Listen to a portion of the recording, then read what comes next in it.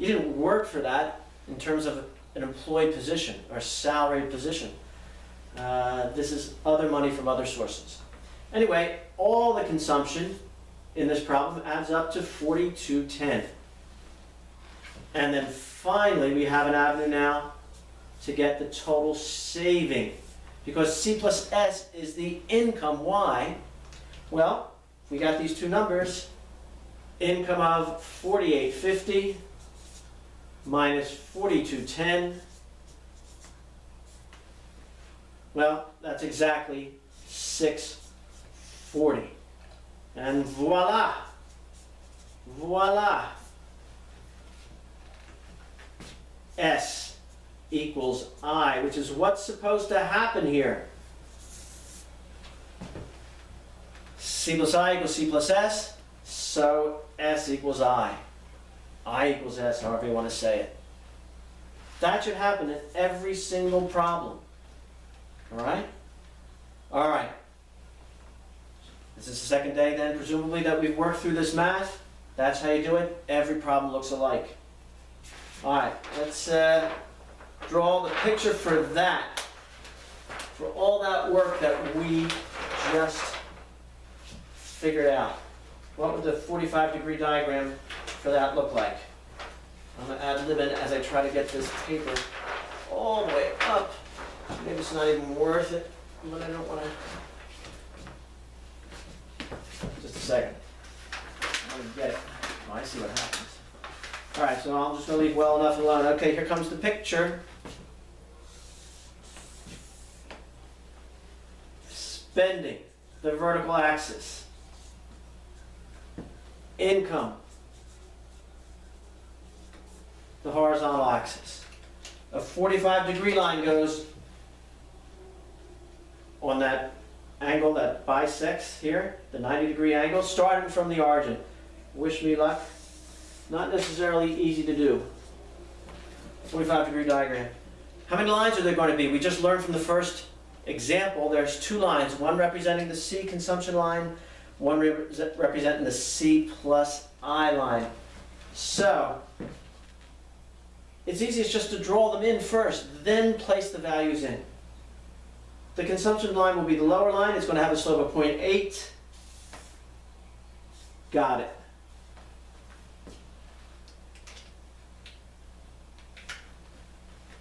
Here comes C plus I. I'm going to try to make it parallel. Wish me luck. C plus I. Got it. Not perfect, but it's good enough. All right? Basically, we want numbers here, here, here, and there, the biggest number of all, the equilibrium value for the income. All right, so let's reconstruct things. We had autonomous consumption, 330. We had investment of 640.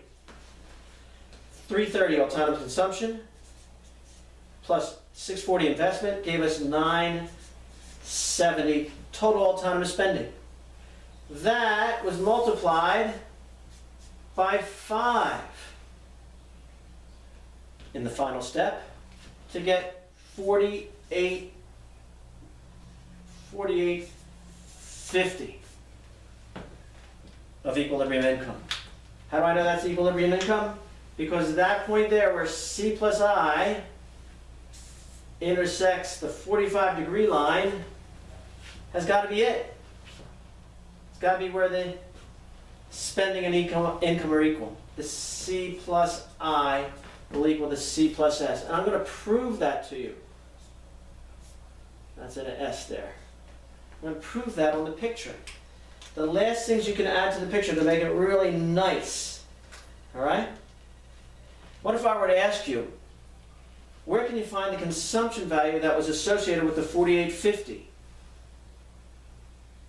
That is, we plugged in 4850 into the consumption equation, and we got 4210 for consumption. Where is that 4210? Is it in this picture? It is in the picture. Let's see. It's a consumption value. We worked it out. So it's got to be on the consumption line. there's a great temptation to go right there. Say, oh, well, that must be the 4210. It's not. Because the 4210 has got to be linked to the 4850. Keep going. Keep going up here. Go, go, go, go, go. There.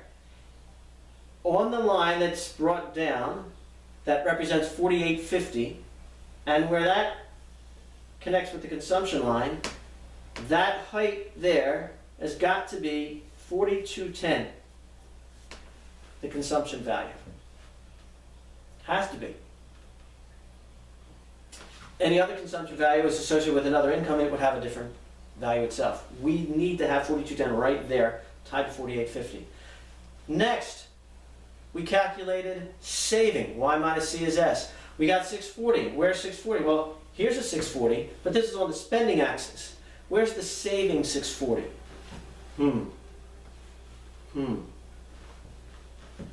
Well, the distance between the blue line and the pinkish line is 640 all along.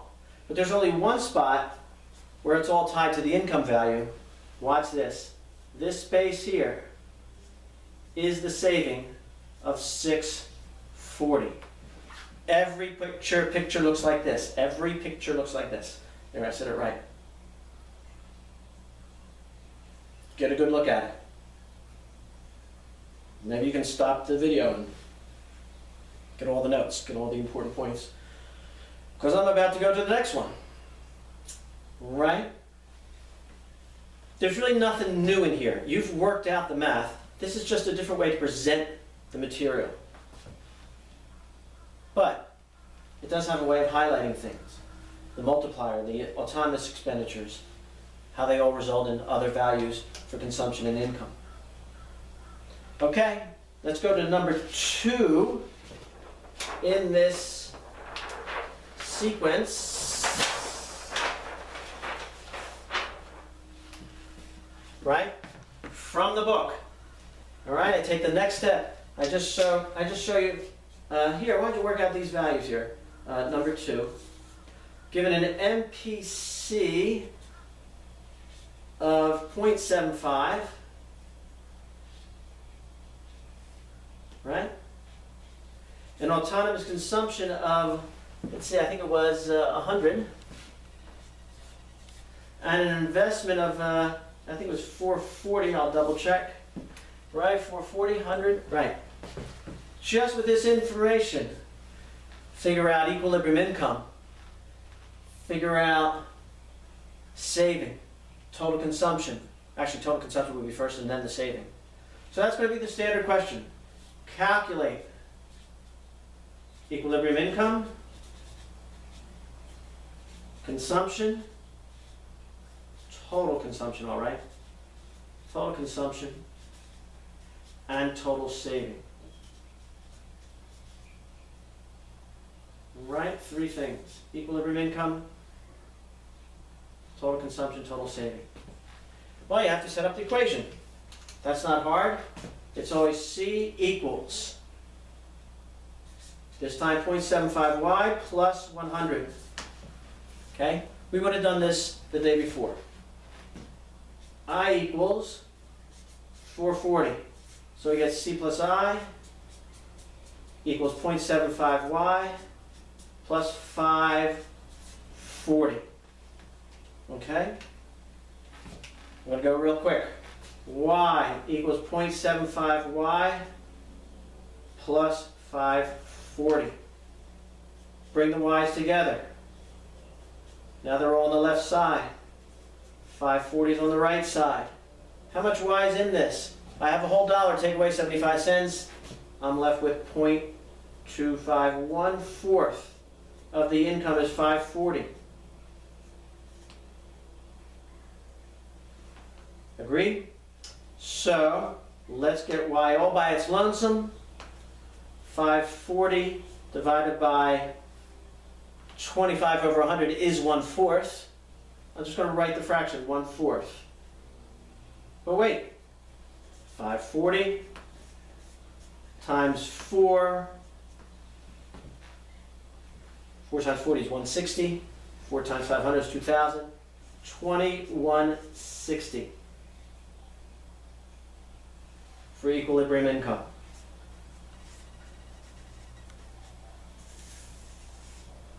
Bingo. All right? Real quick, let's try to figure out total consumption. C equals 0.75y. Well, let's write it in. 2160. 2160. There. 3/4 of 2160 plus 100. 3/4 of 2000 is 1500. 3/4 of 160 is 120. So that's 1620 plus 100. I'm getting 1720. Right? We'll see if it's right. We'll know it's right if the y minus c result, saving, is equal to the 440 investment that we began with. Let's see. 2160 minus 1720, 440.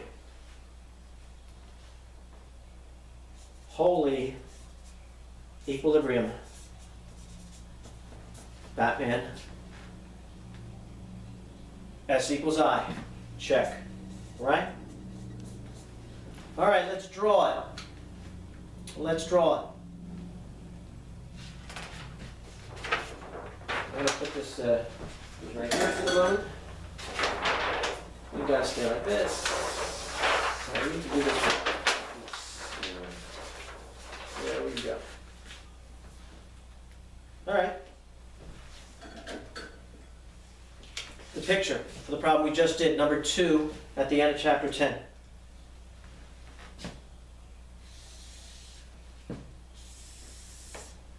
Income on the horizontal, spending on the vertical, and then every picture gets a 45-degree line. Likewise, every picture gets 2 lines. They should be parallel. They should be nice and straight. They should be your very best, as best you can. All right, mine's okay. And we want numbers there, there, there. Label, label. The most important number there. And then eventually, we want a value there and a value there. And they're all numbers that you just worked out, or we just worked out here on the video. You would have worked them out the day before. Okay? All right, so that's the consumption line, the lower blue line, and up above that is C plus I.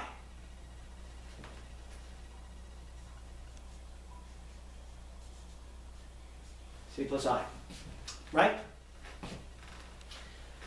The consumption at income level 0, called autonomous consumption.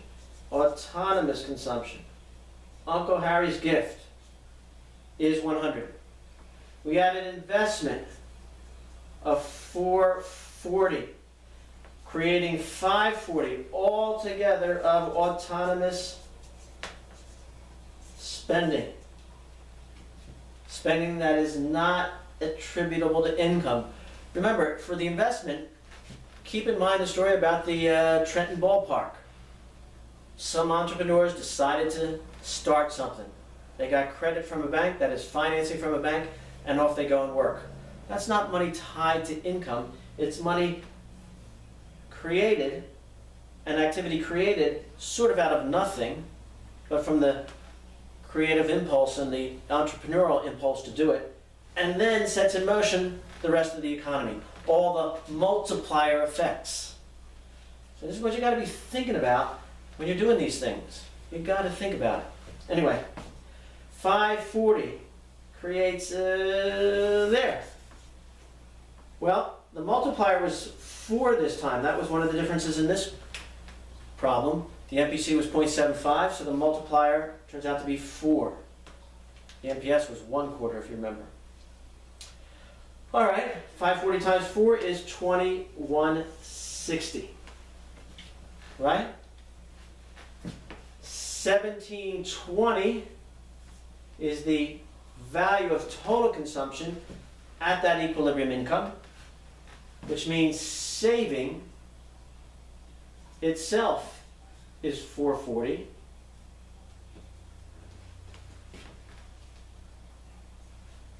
And perfectly equal, exactly equal to the investment. C plus S equals C plus I, S equals I. Now you know why I asked that question on the test. Why I have you keep that in mind. It's come back to have this very important significance, really, in Keynes's model. All right, that's how you do the graphs. Every picture basically looks like this. I'm going to stop the video here. With other videos, I may do a few more examples in the book. There's definitely a video I want to make that will help you prepare for the test, where I do a six question sequence that's similar to what you'll be presented on test day. All right. In fact, there's one of those in the textbook as well. And then mock test 4 has, I believe, 30 questions in sets of 6, 5 sets of 6 questions, working on that kind of thing. All these sorts of problems. And your test will be similar. The math part of the test will be similar to those groups of 6 questions that you see on mock test 4. All right, like I said, I'm going to end the video here, right? And hope you enjoyed it. I hope it's helpful. And I hope you like the music. Spot, did you like the music? Stand up, Spot. Up. No, up here. Back up here. Because you got to get on the video. You're going to be the closing. Are you okay? Yes. I'm not sure you see all this, but Spot is just, he just loves economics. Don't you love economics, Spot? Yes. Okay. All right. Thank you.